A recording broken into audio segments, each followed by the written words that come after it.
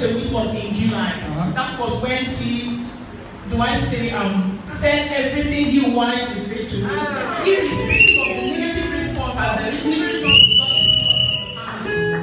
he said something positive and we continued. And to cut the long story short, by 1st of November, we did not know how it happened. He was kind of, let's sorry now. By 1st of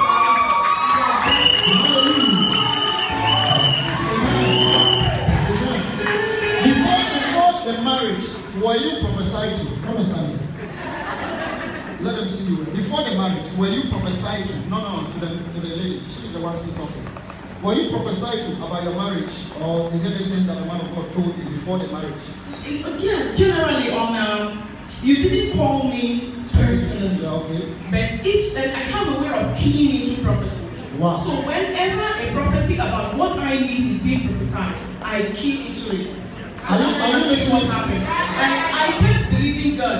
Just like I kept believing God that before the end of 2014, just as he prophesied, God, I would be in my own husband's house. The man proposed marriage to you on your birthday. On my birthday. Do you remember that the man of God talked about your birthday? Yes. And actually, yeah, I remember, yes.